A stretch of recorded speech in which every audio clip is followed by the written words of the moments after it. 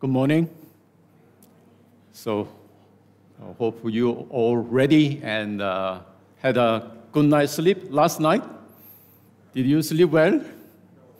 Not very hard. Okay. So hopefully, and still you can awake and listen, and also that the prayer really make a difference in our lives as well. So today is the first Sunday after the Easter. We had it celebrated in the Sunday, and I just come back to our theme again on prayer, because the prayer is such an important, this theme, and also the subject. Actually, we need to learn and also the understanding more the ways of God. And here in this passage, Numbers chapter 14. And it's a great chapter, having this one of the great prayer, founded in the Old Testament. And so this is the prayer actually that make a whole difference in the nation of Israel. Because before coming into this our own text, we need to see that what happened in the earlier. Because chapter 13 and 14 should be in the whole section in the book of Numbers. Here in this time, the Israel people stood on the brink of entering the promised land of Canaan, because they traveled almost like over 1 year. They stayed most of the time in the Mount Sinai and receiving the law, especially 10 Commandments, and establishing the tabernacles. So they spent a lot of time there in Mount Sinai, then moved here, then in the wilderness Paran they came. Then at that time, God commanded them to send out the scouts to examine the land. That is chapter 13, verse 2, and we see that here. The main purpose of their scout is not to determine, whether the land is desirable or they can go, and whether they're going to occupy that land in the future or not.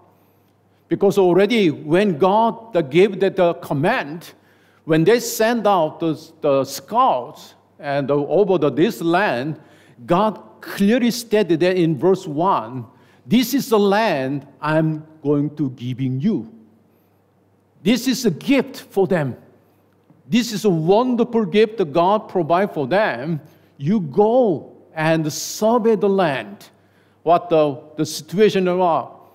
The reason they need it, because even though God is with them, definitely they will conquer them by God's power, but they needed also strategy, how to engage the war and battles to conquering the land. So that means God's power at the same time, and we needed a plan that these two things actually go together. Because that's the big mistake, as you know, and in this the survey, and there are two reports came. Because after 40 days, of the survey of the land, actually their scout was very successful. And because they're able to moving around from the south all the way to the north, the Lebot Hamas, the area, without any trouble. Those 12 people, they traveled again and surveyed all and spent a lot of time in the Hebron and the cities. And then these people came back and gave the report. As usual, we have two reports. That majority report is very negative, but the other minor report is positive. Because they put the word "but." For all of them, they all agree. And the land is exceedingly good. It is truly what God promised, the land of the milk and the honey, the flow with it. This is very good land. Even they brought the grape the bunch of it, two the people have to carry. That means that this is such the fertile land, and it is a very good one. But they put the but. The but is that, but there are the giants, the Anak, the descendants of Anak is there, and also the castle, they have the cities surrounded by the walls, the fortified it, and very strong, and 10 of them thinking it is unconquerable. That is their thought. And then these people, but Joshua and Caleb gave the very positive thought. Yes, that's true, but God is with us, and these people will be our food. Then, because God is with us, then definitely we will conquer the land. So don't rebel against God. But as we know that the whole community, they're against the Moses and the Aaron. And also, those Joshua and Caleb, they're even about to stone them. And that is the kind of things, they expected that. In verse 2 to 4, it said that if only we had died in Egypt or in the wilderness, why is the Lord bring us to this land only to let us fall by the sword? Our wives and children will be taken as a plunder. Wouldn't it be better for us to go back to Egypt? We should choose a leader and go back to Egypt. This is the people's response to that. Very different, the opinion. And here, because here in these cases, as you know, in the whole story, we know that very well, and the majority opinion is not always right. Normally, we go for, when you vote, right? We follow the majority, and we go on that one. But in this case, and their report was totally wrong. So that is the kind of lessons we know that here in this passage. And sometimes we have to think about it. What kind of things we really believe and follow? What kind of report do we receive? The main reasons, and they have the bad report, and the whole community that believe it, because they left out God in their calculation. They didn't think about it, God at all. When they consider what is going to happen for them, but this whole congregation, the 10 spies and the rest of the people, they didn't have any idea about God. That is the big mistake these people made it here. So what is the response to that? We know that in verse 5, that Moses and Aaron fell on their faces before all the assembly of the congregation of the people of Israel. That is a perfect and a response to this tough situation. Whole congregation, against them. And later on, even they tried to kill, these people. Not only the Caleb and Joshua, but also the Moses and the Aaron. And they want to really do something about it here. But most important one is, this is their response to this kind of situation. The Moses, Aaron fell on their faces before all the assembly of the congregation, which means that the posture is the posture of prayer. They're humble before God. And everything, what they're going to experience right now, they turn to God and for God's help. As you know that, this is the Joshua and the Caleb, even though they want to stop it, but they couldn't do it. And there's a big thing. These people are really, causing them, great havoc among the people. And these two people, they're the minority report, but they included God in their calculation, in their thinking, everything. Yes, everything is God, but here, in this way, if God is with us, all right, then they are bread for us.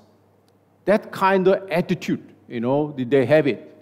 Their protection removed from them, and the Lord is with us, and do not fear them.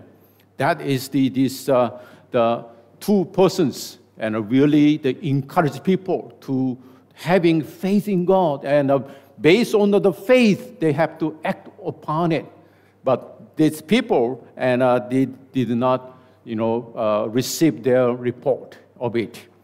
So the whole congregation at the time, about to stone them. Verse 10 is talking about in that passage. So, but at the very time, and these people were trying to stone to kill these people.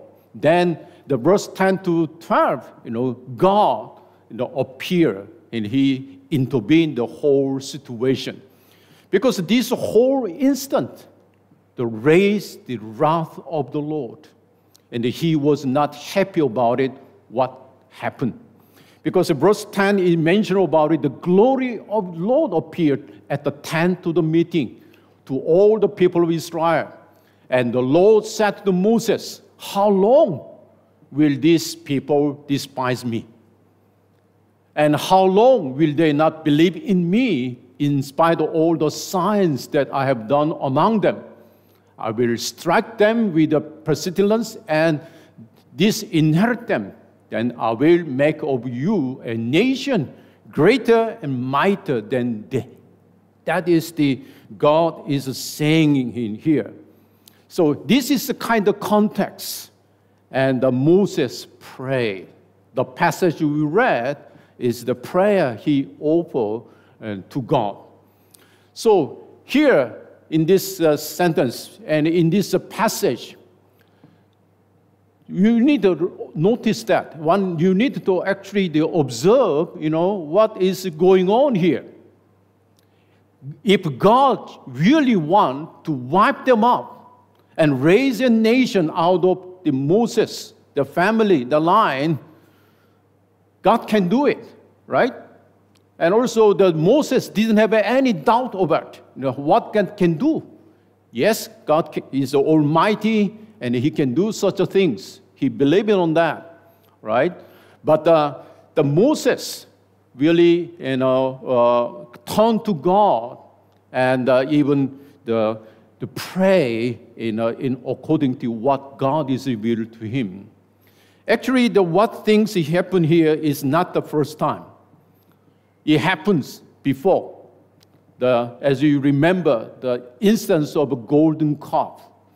That is a time also God threat and to wipe them up and for these people. That's written in Exodus chapter 32 and that passage. But that time and here, God is speaking to the Moses. Do you see the clue on this? Yes, God can do, if He really intended it, He can wipe them up, whole nations, and raise another nation. And out of the Moses, the line, He can do it. But He said that to Moses. Do you see what is going on here? That means God is actually giving in a sense, is cueing to Moses. You need to pray. You did it in the past, actually, and then about the God's wrath at the time. But here, again, God is speaking to Moses. In that, that means that He's asking His prayer. And the Moses did it. And he knows it, the Lord very well, and he prayed according to God's will here. If you're reading this whole passage, especially the prayer part of Moses, you have a divided into two parts. Verse 13 to 16, he is focusing on God's righteous reputation. That means the fame, the name of God. And he wants to uplift it and in his prayer. Then, verse 17 to 19, he's focusing on God's merciful character. And that is the whole, this prayer is divided into. The first part, and he's emphasizing God's honor and God's glory and God's reputation he's focusing on. Then the second part is based on his prayer on the God's character. So that is kind of the prayer, the Moses actually the prayer here. We need to see that here how Moses prayed here. Verse 13 to 16, he's really raising the question to God. Because God said, I will wipe them up and kill them at once and raise a nation from you. And from your descendants, the greater and mightier than them. Right? And then, if that is to happen, the Moses argue, then your reputation, your name will be marred. Why? What do you think about it, the Egyptian and also the people who are living in the Canaan? What do they think about it? The instance, if you really do that. Because they might thought that if you do such a way, then God is not able to bring them to what they promise. He is not have a power to bring them to the promised land. So in the middle of it, and God killed them. They might have a certain notions, and these people have it. And so that is the kind of argument. And here the Moses use it for his prayer. That means the Moses was so jealous for the reputation and the honor of God among the nations. So that is the lessons actually we need to learn. When you are so having a trouble in our lives, when we are facing the trouble as personally, even the church-wide, even the nationwide, and the things that happen here, when we pray over the situation over it, for our own life, for the church, and for the nations, then what is really the motivate you and pray before God? Why do you want to change the way the people that live here in this nation, or in our church, or in our own personal life, or the persons whom we love and we praying for? Is it just only the seeing the changes, right, you're looking for? Definitely, that is not the case here. Because the Moses, his prayers are so effective because he is really thinking about it, God's honor, God's reputation, and God's glory. And he is his mind when he pray. As I prepare this message, and this one is reminding me the Lord's, the model prayer. I don't want to call it is a Lord's prayer we commonly call, but actually this is Lord's, the model prayer, the prayer we should base on. Bury the first. They're calling God who is in heaven, what we pray. We pray very first. One is, hallowed be your name. That is our Lord taught us to pray. That means whenever we come before the presence of God in prayer, personally and cooperatively as a body of Christ, and the things we have to remember that is God's glory. God should be honored. God should be, really glorified in that prayer when we pray before God. This the prayer Jesus is really reminded us, hallowed be your name. And so that is the kind of things we have to learn from here in this passage. The way that Moses prayed, he is focusing on God's honor, God's glory, and God's reputation. And he is focusing on that. Then second things, we notice that, the following, the verse 17 to 19, we know that he now moving into another principle. And he based on his prayer. Because his prayer was not yet finished. Because he also moving into on the basis of second principle. That is the merciful, gracious, and forgiving character of God. That is the very first verse, the 18, and he stated that in his own prayer. Because that is one of the things really, and giving us the confidence when we before God. When you face the overcoming, we cannot overcoming such a problem in our lives or in a nation-wise. The things we have to remember that is the character of God. The glory of God is the first, certainly then the character of God. And especially God is really such the merciful. And he is forgiving and pardoning God. And he is slow to anger, he pointed out in this passage. One of the things we need to remember that, God of, in the Old Testament, many people are thinking that, God is a God of judgment in the Old Testament. And then it comes in the New Testament, and we see that another aspects of God, another character of God, mercy and the grace of God is being revealed in the New Testament. That's too open. Many, the modern readers of the Bible, have accused the Old Testament of presenting a God of wrath in the Old Testament. But that is not the case here. Because here Moses in his prayer, and also the whole Old Testament, we need to see that, that is incorrect. God is truly God of mercy, even the Old Testament time.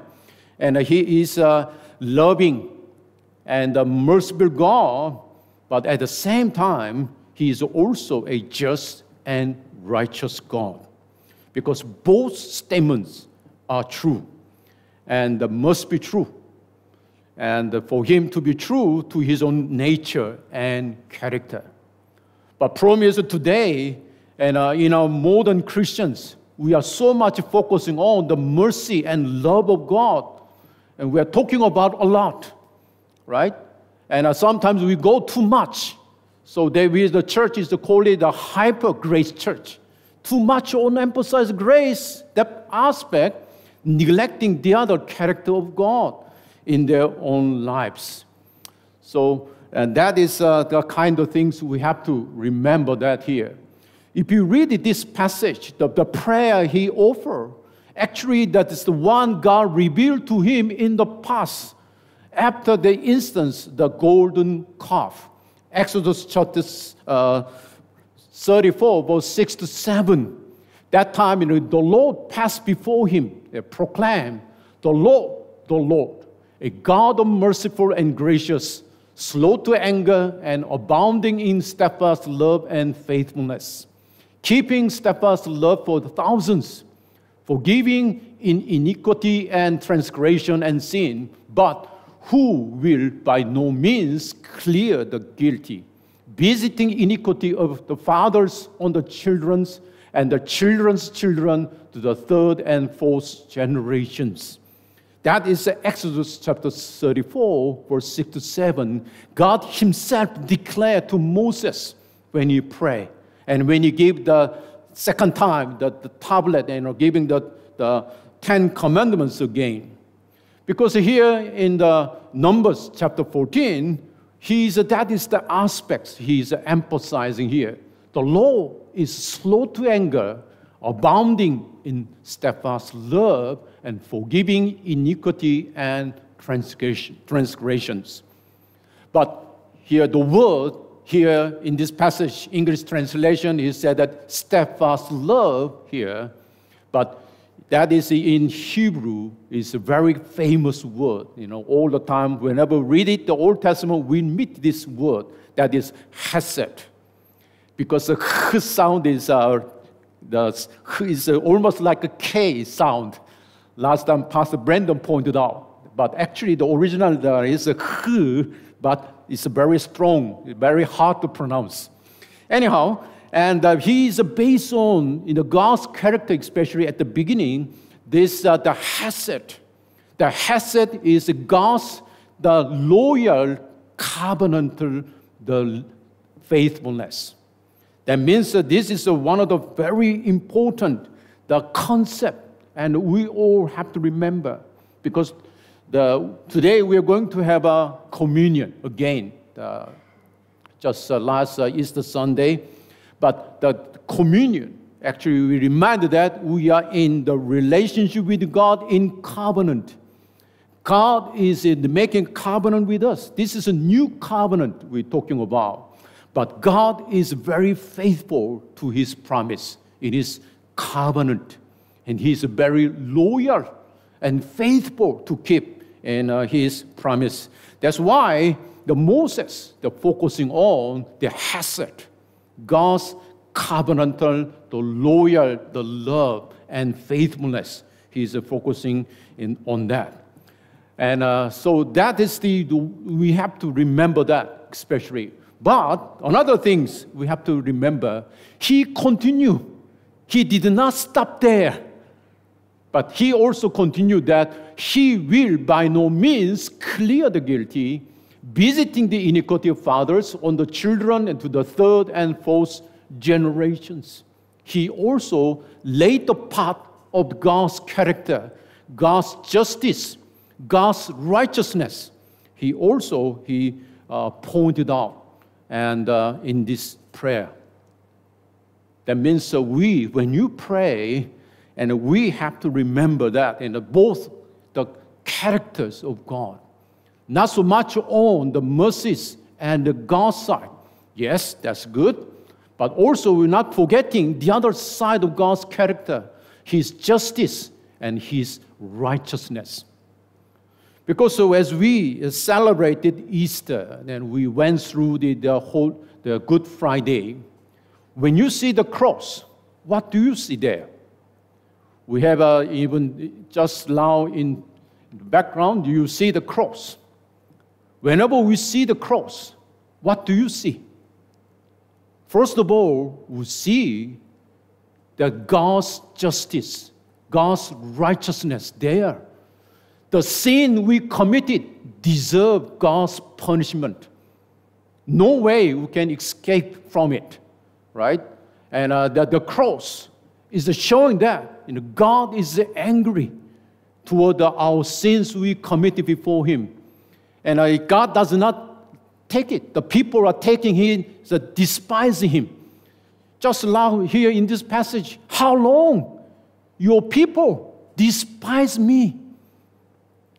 God has become very angry the way the people behave. Not act out in the light of faith in Him. No belief, no consideration of God in their prayer, in their life, and they're the one going the way, whatever they wanted. And just like the people outside the church, and the way they live, and even the people of God, so-called, and also they does not show any difference in their behavior, in their lifestyle. And at the same time, he mentioned about it that these people are really despise him 10 times here. But as you're looking at that here, then the 10 times actually really can be taken as a rhetorical way, but at the same time, we can take it as literally. Because of the Israel people, the Jewish understanding of it, and he really mentioned about it in this passage. And then they listed out, and the 10, the actual, the rebellion, they made it before the Lord. just before this instant, starting from at the Red Sea, when the Pharaoh, the chase after them, Exodus chapter 14, and Mara, and where they found the bitter water. Then third one instance is in the wilderness scene where they hungered, right? Then also in the wilderness scene when they gathered the manna, and also they did not follow the God's direction, right? And also because there in the wilderness scene they gathered the manna on the Sabbath day, and that is another instance there. Then the Rephidim, where they are thirst for water, right? Then at Sinai, that is the most important one. It is the number 7th, interestingly, where they set up the golden calf. Then the Taberah, where they get raged against the Lord, and Kibrot Hattava, where they lust for the meat. That is just the last one. Then this time, the 10th, at the Kadesh, and in the desert of Paran, where they choose to follow the bad report of 10 spies, and even did not listen to what Joshua and Caleb and the report, and based on their unbelief, and they really did it the 10 times.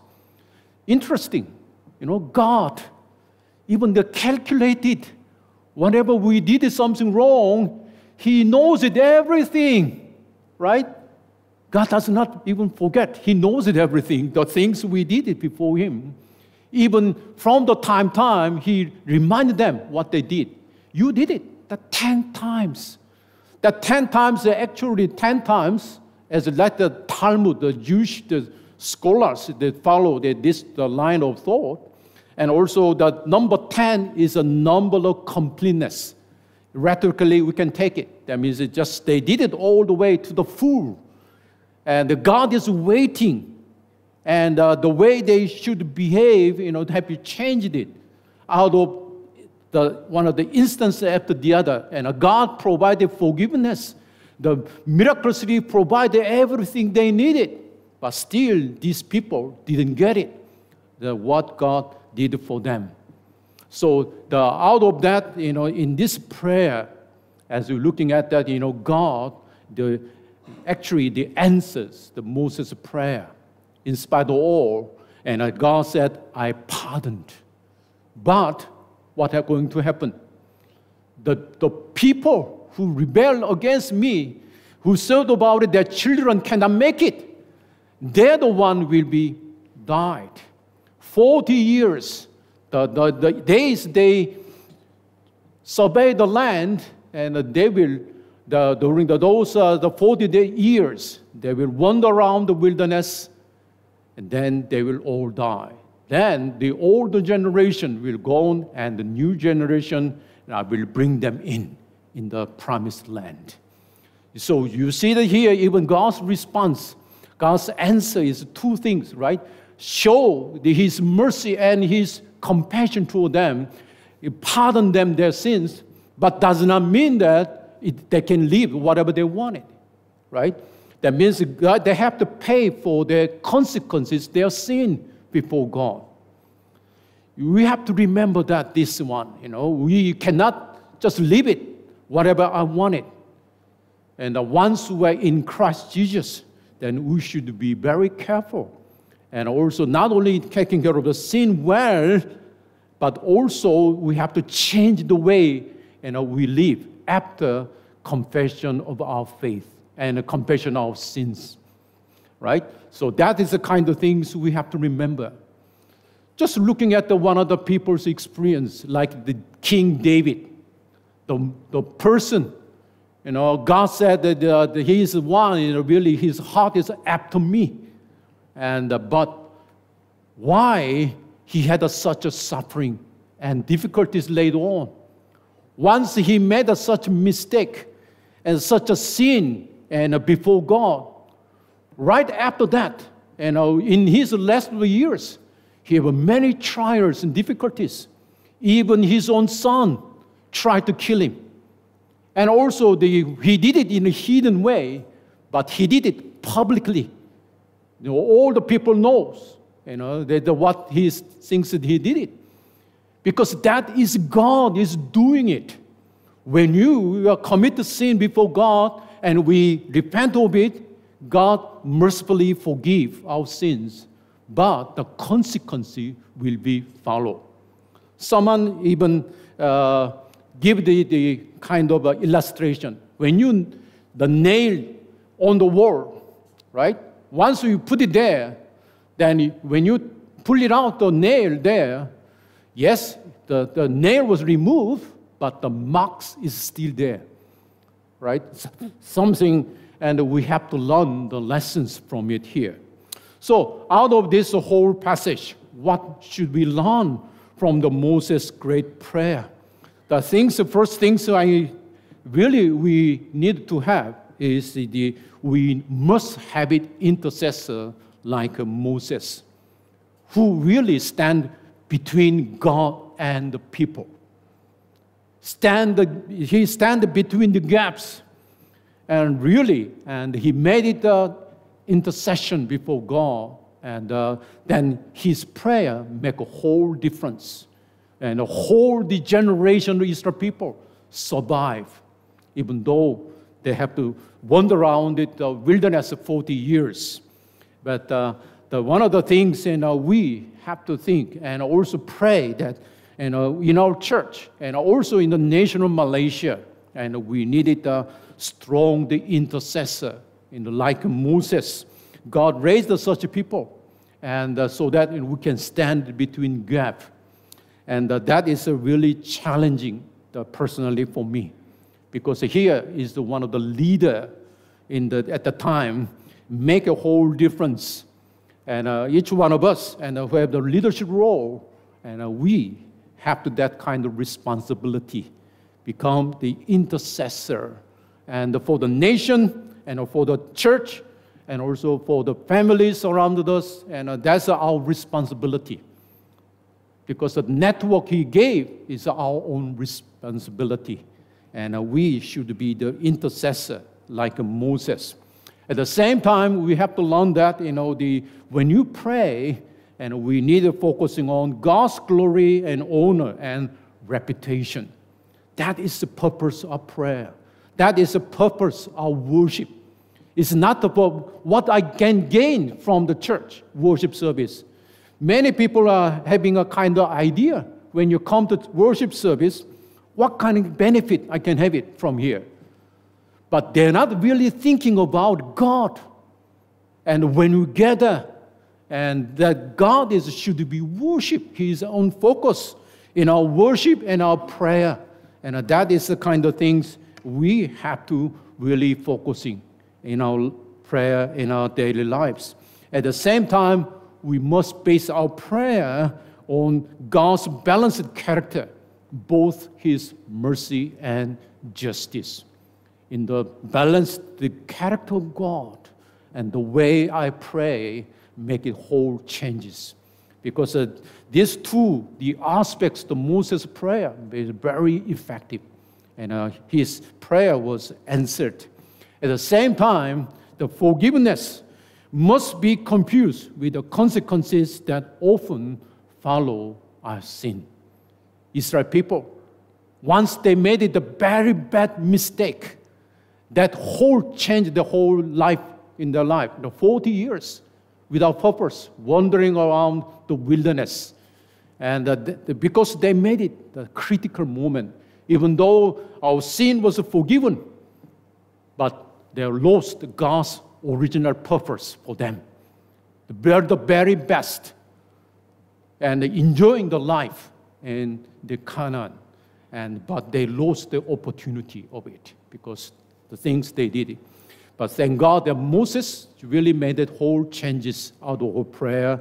The prayer that we all become like Moses and interceding for the nation and interceding for the church and interceding the people around me, the people who needed really Jesus Christ. We have to pray for them so that we see that the changes after that in their lives and also church and nations as well. Let us pray. Heavenly Father, we praise you and we thank you. Thank you, Father, for teaching us this wonderful prayer of Moses, how he prayed in such a critical and pivotal moment of Israel history. He made a whole difference and changes in the whole situation. And thank God, Father, you are the answering our prayer. And it's just one man's prayer, even you listen and change your purpose. And also you continue to encourage us to be like Moses in this time, Lord. And we are living in the very critical moments in history because everything going to be end sooner or later. We don't know when our Lord Jesus Christ comes again. And before that, there are tribulations increase, the much more difficulties and trial will go on, and the harder. The many people's their heart will be the cold and become the cold and not even having a faith in Jesus Christ, Lord. And help us remember, and in this critical time, and the prayer we needed to have before God, and also put it into our practice in our daily lives, Lord, so that, Father, we can see your work through the prayer in our personal life, in our family life, and also friends and other people's life whom we pray for, at the same time, church and also nations, Lord. And you can do it. And having such a faith and practicing it on a daily basis as well, Lord. In Jesus' name we pray. Amen.